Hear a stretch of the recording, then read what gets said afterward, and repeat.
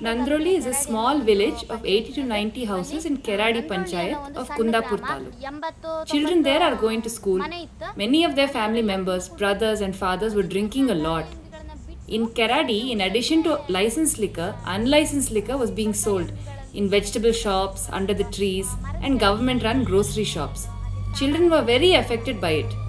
So members of Bhima Sangha and Makkala Panchayat discussed this issue and raised it in their local government meeting. But the government did not pay any heed. So children again discussed why the government refused to take their views into account. They felt if we keep the exact figures and if we calculate the expenditure on alcohol, then maybe that will be useful. So on the first day, they went to the unlicensed liquor shops, such as vegetable shops or a petty shop, and cleaned up the surroundings. On an average, they collected 300 packets of liquor. Each packet cost 11 rupees. So they calculated per day it was 3,300 rupees. And for 1 year, it was 11,88,000 rupees. Even they were surprised to see that so much is being spent in the village on liquor.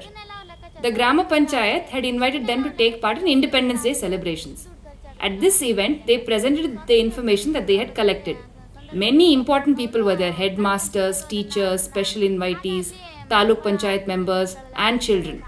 When the children presented this information, the local government did not know how to respond. They were too embarrassed that they had to learn about these facts from children. So everyone present there put pressure on the government, and it was a success. If you heard what the kids in Keradi have done, just imagine if all kids in India had a chance to do that. And we are crores in population and 31% of our Indian population is children.